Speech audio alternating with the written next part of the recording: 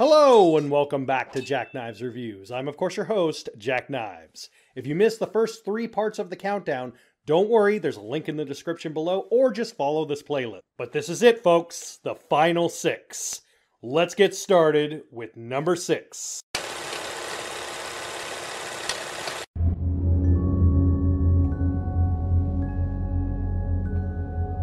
Caleb, a 26-year-old programmer at the world's largest internet company, wins a competition to spend a week at a private mountain retreat belonging to Nathan, the reclusive CEO of the company. However, when Caleb arrives, he is now a part of an experiment to interact with the first true artificial intelligence, housed in an android body named Ava. Ava is considered the greatest achievement in human history. She may also be the last. I'm amazed at the amount of people who never talk about this movie. It is legitimately one of the best science fiction movies I've seen, at least in the past 20 years. The crafting, the storytelling, visual effects are fantastic. And considering the movie came out nearly a decade ago, it still really holds up today. In fact, the themes and elements throughout the story of AI technology essentially crafting a sort of, are they telling the truth? Are they lying? Are they capable of lying? Do they have cognizance within their own mental capacities compared to a human? Things that we are currently still talking about and is an active part of our reality. And it plays deeply into that, but not too much to the point where it becomes superficial and Terminator-esque. It's more practical. Domhnall Gleeson's character Caleb plays a good balance between naive and yet scientifically curious enough to keep moving forward. With the contrast of the character of Nathan, who created the android, played by Oscar Isaac, having this really kind of two sides of a coin dynamic of one dabbles in scientific curiosity, and the other understands the dangers of it and hence has isolated himself from it, despite having been so curious as to put pen to paper, essentially. And it does play off the dynamic of should they, could they, would they, do they have the actual right to do so? But the standout of the entire movie is Alicia Vikander. She legitimately plays off of our real fears of distrust of artificial intelligence, but our hopeful optimism of artificial intelligence being reasonable, being negotiable. And she has the perfect balance of it. I really think she gives off a lot of AI without coming off too much like HAL 9000 from 2001: A Space Odyssey. She doesn't overplay it. She's creepy, yet erotic, yet naive, all while still being a manipulator. It's really amazing how much is done with so little. Little expressions, little turns, little things that if it weren't for her physical appearance, you would forget that she's an android. The way she acts, the way she talks, the way she interacts, and it plays off of that heavily. Now, when this movie first came out, it was kind of seen as just far-fetched and unrealistic. But now, it's a real possibility of a look into our near future. What does it mean to deal with technology that's advancing so highly that it's like looking into a weird warped mirror? And this movie handles that concept beautifully.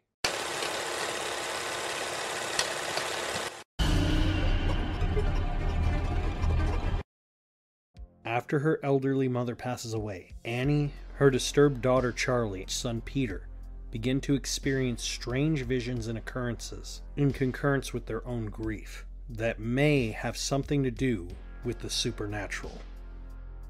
Hereditary is a horror masterpiece in the sense that it deals with trauma, bombardment, family, and just overall the horrors of what it means to face these things head on. And it's so interesting that you see how a grieving family can try and fail miserably. This is all an entire showcase of what it means to face things beyond your control.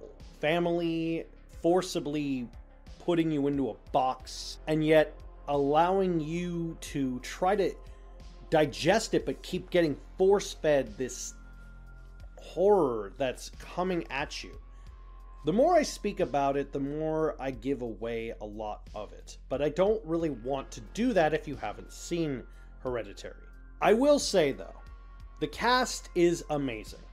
Alex Wolff actually, while filming this, broke his jaw filming the school scene where he's in the classroom. And that actually happened, and they kept that specific scene in the movie. And it's more disturbing looking back on it. There's a lot of just pure disturbingness about the movie because it's so gritty, because it's so dark and weird. You are just as confused as the family, but the one who absolutely steals the show is Toni Collette. This is her movie. She should have gotten an Oscar nomination for this movie. I legit believe that. Her character just exudes exhaustion, overwhelming emotion, raw feelings of just purity in its delivery. I barely knew who Toni Collette was before this movie, but after seeing this movie, I was so impressed with her work. I literally started looking back at her back catalog and finding other movies and seeing how good of an actress she is from this. I know now, looking back at her back catalog, how good she is. That is the magnitude of this performance. This is going to be a movie that will always be synonymous with Toni Collette, no matter what she does. She's always going to be associated with this movie because of her performance in this movie. Just like Ari Aster will always be associated with this movie. This was his freshman movie, his first real film, and he hit it out of the ballpark with a first-time actual filmmaking, directing, writing, producing. And it's beautifully dark, visceral, and just awe-inspiring how much is going on with so little. The less I say, the better.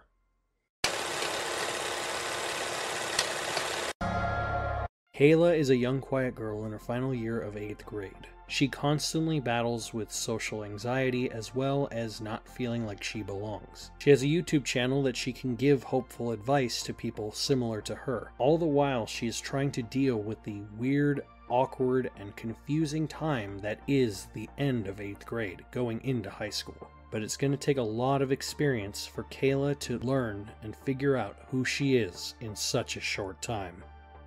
We're all at least somewhat familiar with Bo Burnham, from his comedy specials to especially the one he released in Netflix during quarantine, that kind of all gave us an urgent sense of what is happening. Seeing his inner workings, Bo Burnham is a comedic writing genius. I will give him 100% kudos on that. And that geniusness comes with a balance of unfeeling unease. And the reason I bring that up is because this is his writing and directing debut. That does make a lot of people nervous when a comedian of his caliber is put on a spotlight to give an opportunity to write and direct. And holy shit, this is a masterpiece. This is a freaking amazing movie that somehow captures exactly the feel of what it would be like to be a young girl in the 8th grade now. My generation and the previous generations before me may only understand the concept of what it was like to be a teenager or kid at our age, but I was part of the last generation that was born pre-Google. Now we live in a digital world that is run by computers, technology, and you cannot escape it. So what is it like to grow up in that unease of prepubescence in a digital world? And this movie tackles it in a beautiful way. Elsie Fisher's Kayla really captures what it feels like for someone who, like myself, who's never really experienced that, to try to understand it. I'll never fully understand it, but at least I could try. And this movie allows me to try to experience it and try to understand it. Seeing her day to day get bullied, picked on, or see how she's still uneasy of her looks, her feelings, her demeanors, her weirdness, the things that she's interested in, her interactions with her teacher, also played by Bo Burnham. And it's fascinating the way that Burnham can capture that feeling of isolation in a world of constant interaction. I can't understate how much parents, especially, should watch this movie. If you have any young nephews, nieces, cousins, children especially, you need to watch this movie. It will help explain at least a fragment of what they go through. And granted, not every child will struggle like Kayla does in the movie, and that's fine.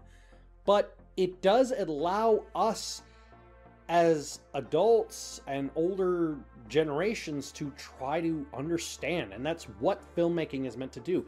To not just allow us to experience, but allow us to teach others through an adverse character's experience. And Burnham understands that. This is a fantastic movie that needs to be watched.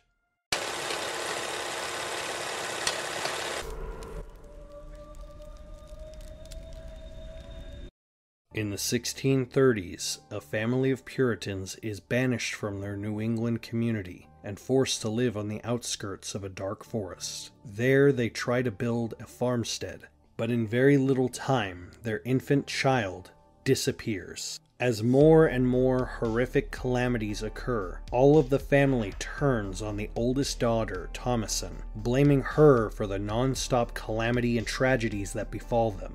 But is this the work of the family or darker forces?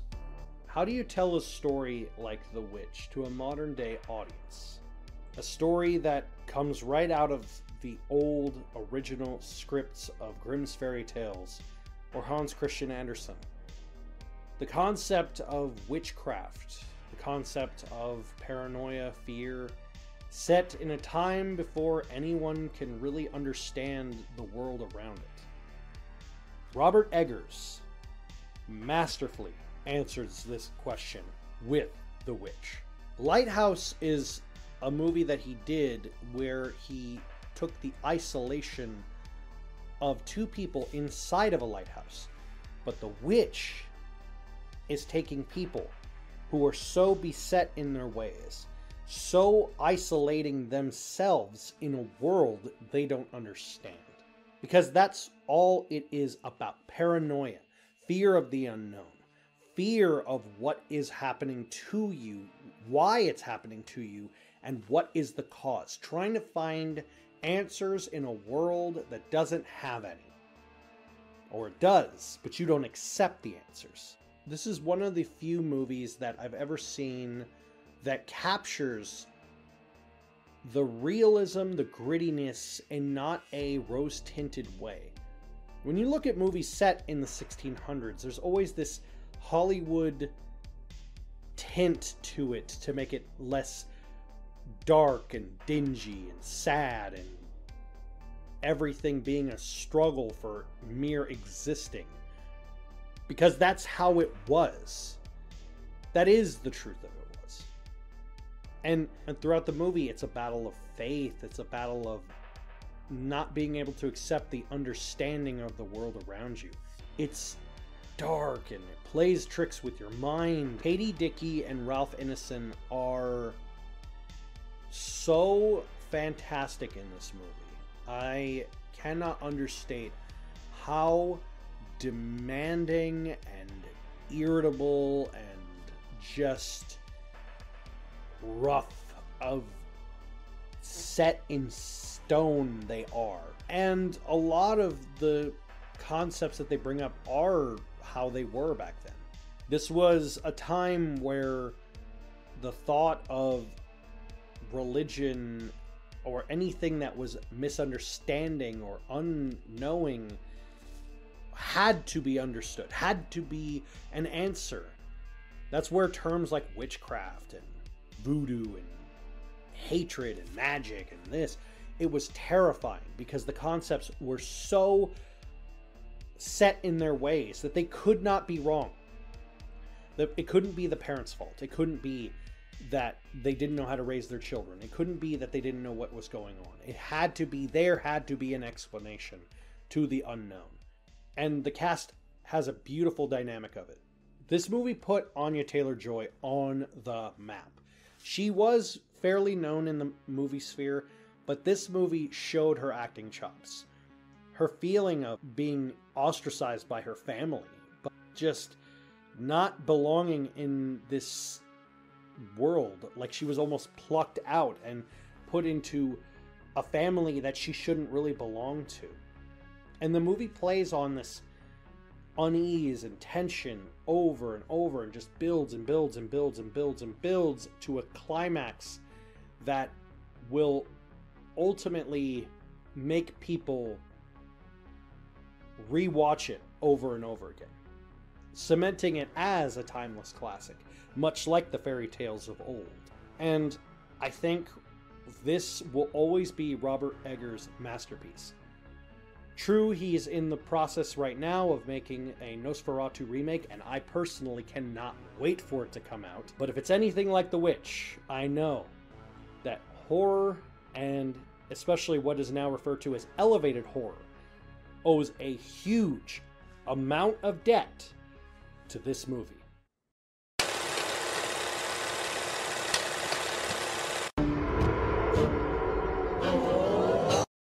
Danny's sister commits a murder-suicide on herself and her parents, leaving Danny alone with her dysfunctional boyfriend Christian, who unbeknownst to her wants out of the relationship. A bunch of students that are friends with Danny and Christian are invited to a midsummer ancestral commune in Hälsingland, Sweden, where things become more and more mysterious and dark, despite the day staying bright around the commune. I've talked about this movie and Ari Aster so much that I feel like I'm just treading old waters. But it truly is a masterpiece, and it does show the purity of art and expressionism in the realm of independent filmmaking and independent horror films. But one of the things I never talk about is the movie itself. Danny as a character, played by Florence Pugh, really does show what it means to try to distract yourself. Because I think throughout the movie, she is aware that her life that she knew prior is over. Her relationship, her family, what she was before this trip is over. Especially by the end of the film. But what it is also a digestion of being unable to let go. Cabin scene, especially with Christian having sex in the cabin next to her while the other women are in the cabin with Danny, mirroring her emotions, is haunting and disturbing. But it's also what was needed for Danny as a character. She needed to see it, to know that she wasn't alone, to experience it as a whole, allowing her to let her guard down, allowing her to take off the robes of her own anguish. And it deals with it in such a weirdly genuine way, in such a far-fetched setting and place full of weird, colorful people and wonderful visuals, that it's almost like a sensory overload, but not in the way that you would expect it to affect the movie. It doesn't affect the movie at all as far as like distraction, but it does affect it in the way of storytelling. It allows you, the audience, to go and just absorb it. You just digest it. You just eat it. It's like giving someone a plate of food and they ask, what is it? And you just say, just eat it.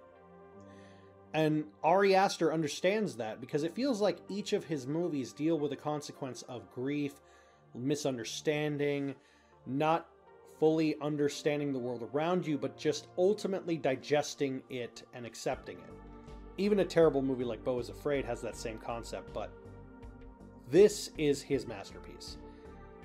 No matter what Ari Aster does, and my personal feelings about him, as far as after watching his latest work, my hope is that he goes back to a movie that is like this. A movie that is pure visual, artistic genius. And there's only one movie of A24's catalog is better in every capacity.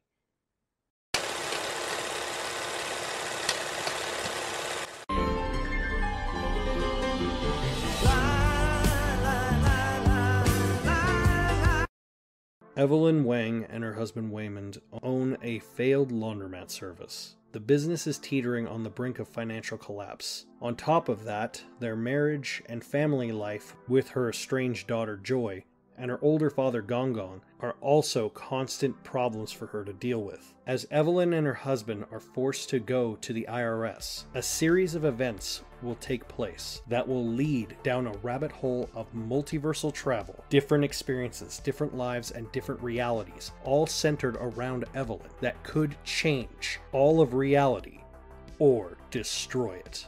Obviously, I was giving the ending away. But the fact of the matter is, everything about this shouldn't work. From the behind the scenes, to the writing, to the directing, to just this film itself.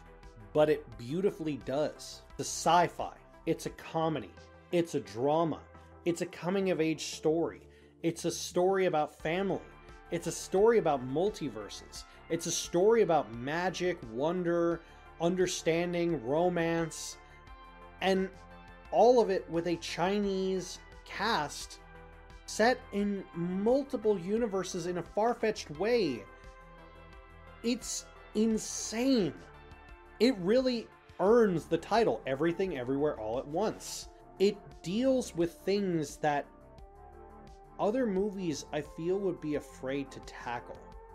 This movie shouldn't work, but it does. It does in the most beautiful way. The visuals are immaculately astounding. And the more you go deeper into the filmmaking of it, the more you get shocked and astounded at how good it is. How much shouldn't work for this film. How much should not have succeeded in this film. Michelle Yeoh is such an underappreciated actor. I knew her from a lot of her action movies in the early 90s. I was glancingly familiar with her. There was so many people in this cast that I'm like, oh my god. It got Jamie Lee Curtis an Oscar for the first time in her long career. It got Michelle Yeoh an Oscar. It got Ke Huy Quan an Oscar. It proved that the redemption arc of Hollywood is not impossible. This movie, in every conceivable way, is a big middle finger to the Hollywood system. The entire movie.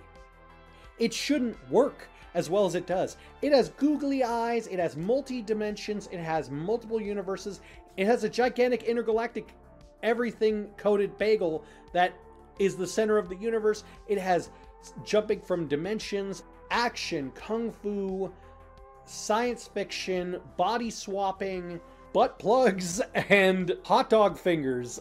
I'm not joking when I say any of this. This is all in the movie.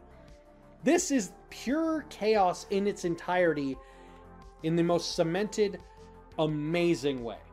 And the fact that it took so many awards, so many Oscars, and revitalized independent filmmaking for the masses and showed that A24 is a Hollywood juggernaut, even outside of the Hollywood system.